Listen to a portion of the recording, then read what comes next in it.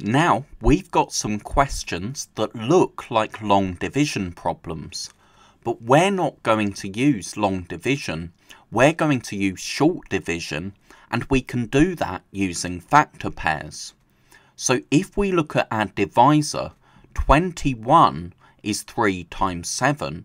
So what we can do, instead of dividing by 21, we can divide our dividend, we can divide 546 by 3, then take our answer and divide it by 7. Now this only works for calculations where you don't get a remainder, but most questions, especially when you're dividing by 2-digit numbers, won't give you a remainder, so this trick should work. So we can start by dividing 546 by 3.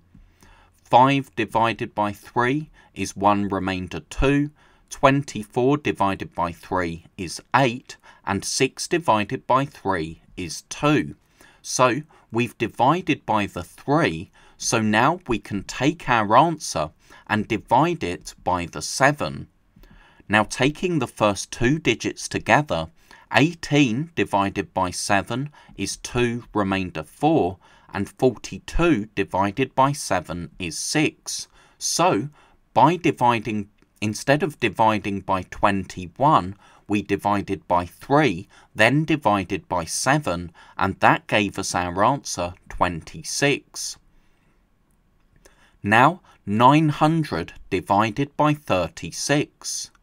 36 is 6 times 6, so we can divide 900 by 6, then we're going to take our answer and divide it by 6 again. 9 divided by 6 is 1 remainder 3, 30 divided by 6 is 5, 0 divided by 6 is 0. So now we can take that answer, take the 150 and divide it by 6. Now taking the first 2 digits together, 15 divided by 6 is 2 remainder 3, and 30 divided by 6 is 5. So 900 divided by 36 is 25.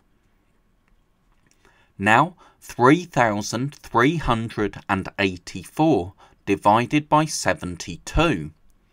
For 72 we can use 8 times 9. So we can divide by 8, then take our answer and divide it by 9. So to start, we have 3,384 divided by 8. Taking the first 2 digits together, 33 divided by 8 is 4 remainder 1. 18 divided by 8 is 2 remainder 2. And 24 divided by 8 is 3. So we can take our answer and divide it by the other factor. Now taking the first 2 digits together, 42 divided by 9 is 4 remainder 6, and 63 divided by 9 is 7. So our answer is 47.